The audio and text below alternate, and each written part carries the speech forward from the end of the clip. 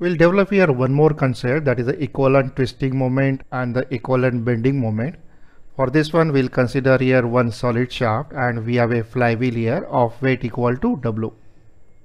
And this shaft is supported by pins of two bearing at A and at B. So we model this as a simply supported. In addition to this, the flywheel is subjected to a torque is equal to T. And for simplicity, we assume that the flywheel is mounted equidistant from A and B. So let's say this length equal to L as well as this length equal to L. The weight is equally divided between the two reactions at A and B. So due to symmetrical loading here, we have reaction at A will be RA and the reaction at B equal to RB. And we have RA is same as equal to RB is same as equal to W by 2. So we will develop here the shear force diagram and the bending moment diagram, and one diagram will develop for torque so that we come to know where we have a maximum bending moment.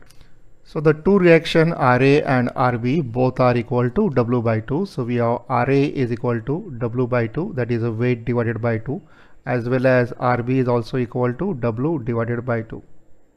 First we construct here the shear force diagram. At point A we have the reaction is acting upward, that is W by 2. So we'll show the force, that is the shear force equal to W by 2.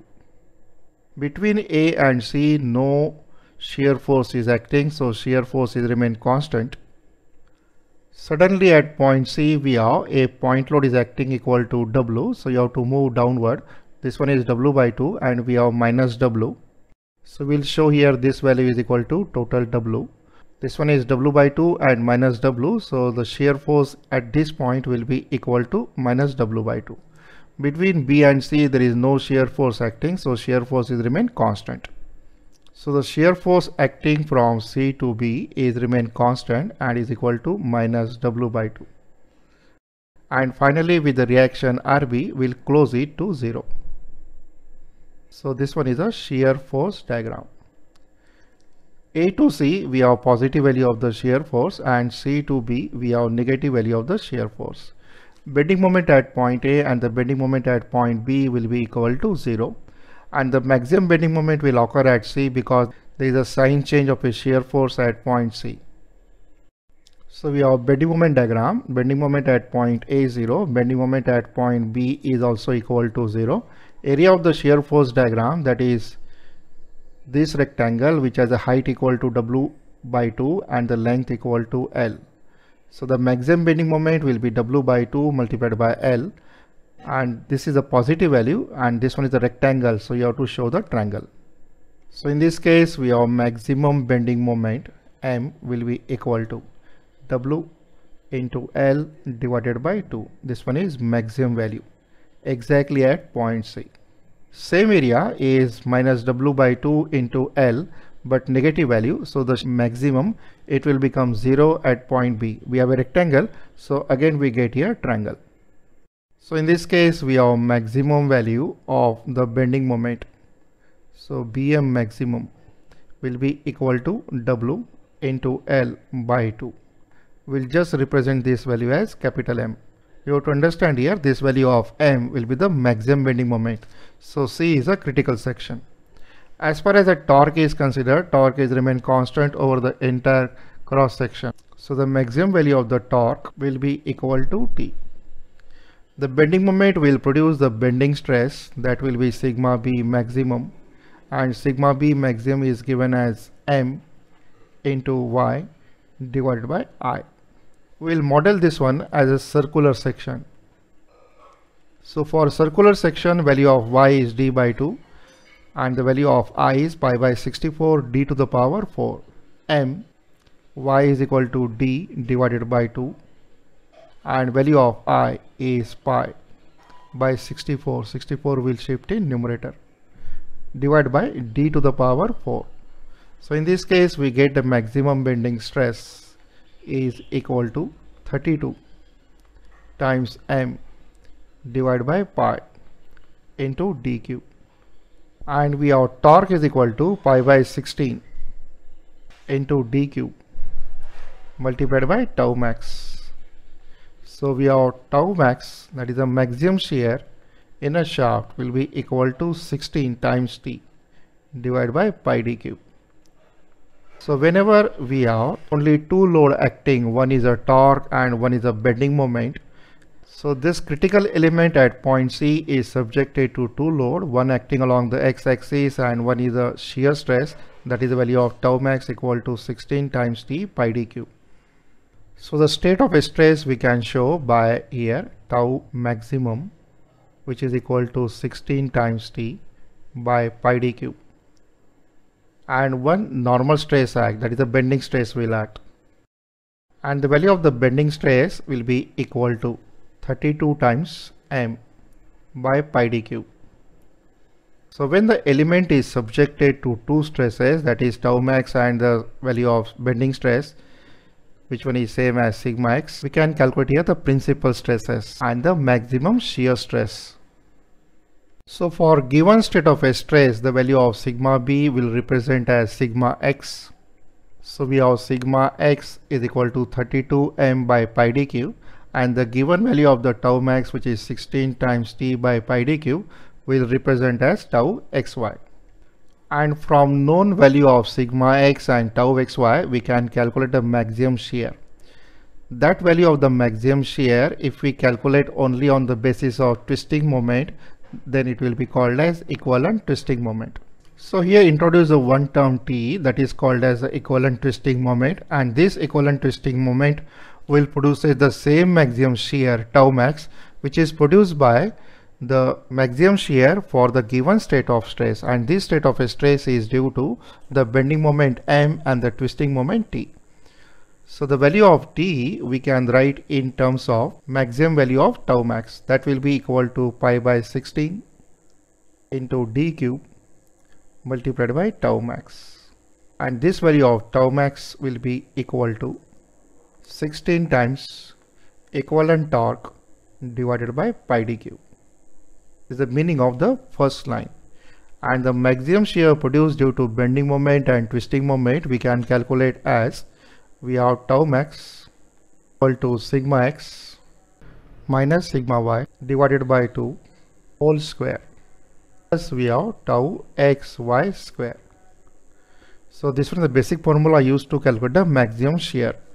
In this case we have under root of sigma x. Sigma x is same as 32 m by pi d cube.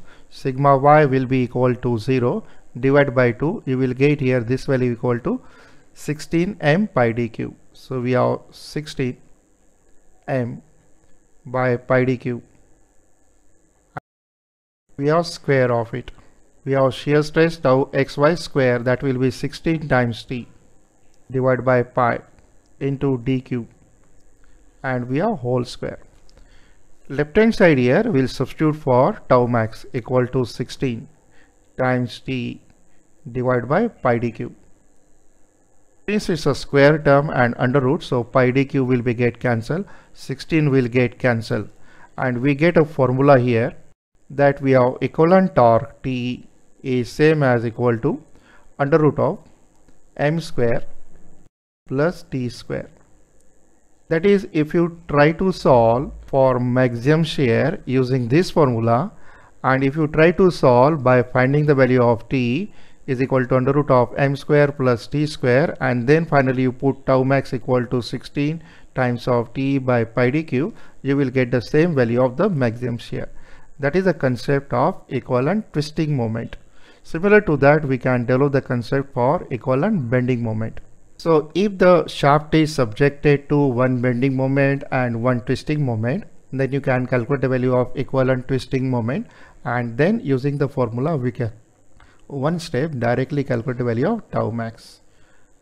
So we have tau max equal to 16 times T equivalent divided by pi d cube. So we can avoid this step because it is a time consuming technique. Simply you can calculate T and then you can calculate T max. In a similar fashion we can define here the equivalent bending moment also. So one concept we have developed is a equivalent twisting moment. That is a quick calculation for tau max, and we can calculate tau max equal to 16 times of T by pi dq is same as under root of sigma x minus sigma y by 2 whole square plus tau xy. That is, this one is a shear stress due to the bending plus twisting.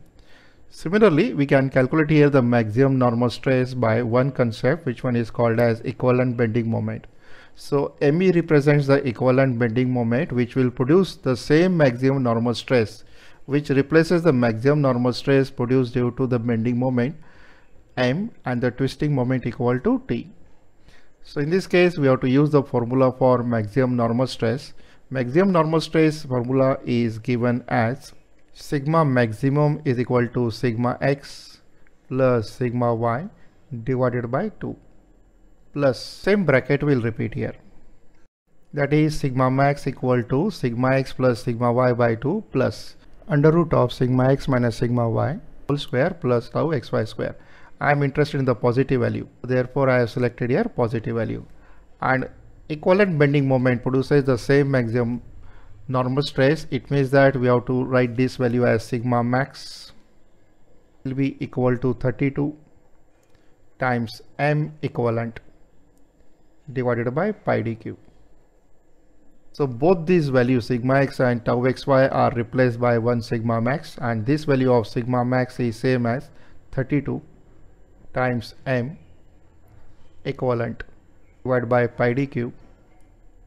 Here sigma x is equal to 32 M by pi dq and sigma y is 0. So we have 1 by 2 multiplied by 32 M by pi dq plus this bracket is same as equal to tau max, that equal to 16 times T divided by pi dq. Now pi dq will be get cancelled. So this value of pi dq, this value of pi dq and this value of pi dq is cancelled. Now 32 and 16. So what we'll do here, I will adjust this value. I will write here 32 and divide by 2. In that case, my 32 will also get cancelled. So we have 32 times ME equal to 1 by 2. Purposefully I am writing here 1 by 2. 32 times M plus we have 1 by 2. This one is the adjustment multiplied by 32 multiplied by T. Remember here T is equal to under root of T square plus M square. So at this stage here 32 and 32 is also cancelled. So we left here with equivalent bending moment will be equal to 1 by 2 of bending moment M plus T. And recall that we have value of T is same as under root of M square plus T square. So in this case we have equivalent bending moment is equal to 1 by 2 into M plus T is replaced as under root of M square plus T square. So this was a shortcut method to find out the maximum value of a bending stress. Just calculate the value of ME is equal to 1 by 2 M plus under root of M square plus T square, and if using this value we can very quickly calculate the value of sigma maximum value, that is the maximum normal stress. And if you are interested to know what is the maximum shear for the given element subjected to bending moment M and twisting moment T, then you can calculate the value of T equivalent. And if you calculate the value of T equivalent, which is given as under root of M square plus T square, then you can calculate the maximum shears produced. This shear stress is same effect as produced by sigma x and tau xy. Can be quickly calculated as 16 times T divided by pi dq.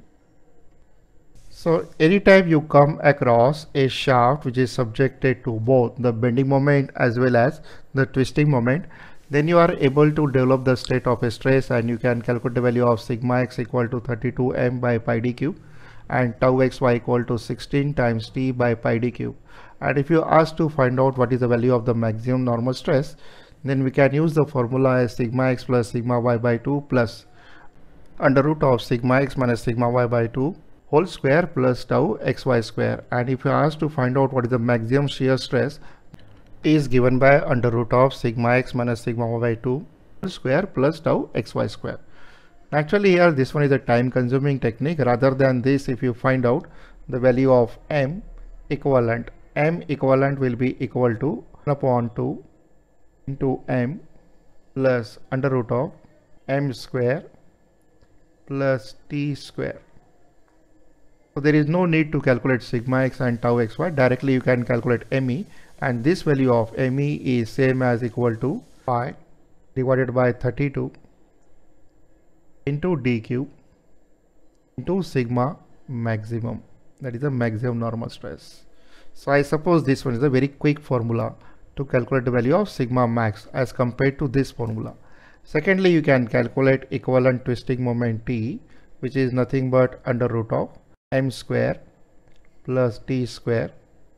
Actually this value of m is a maximum bending moment and t is a twisting moment, and equate this value as pi by 16 multiplied by d cube multiplied by tau max.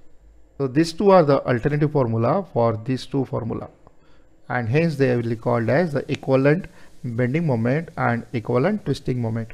This formula will not applicable if any compressive or any tensile load will act through the axis.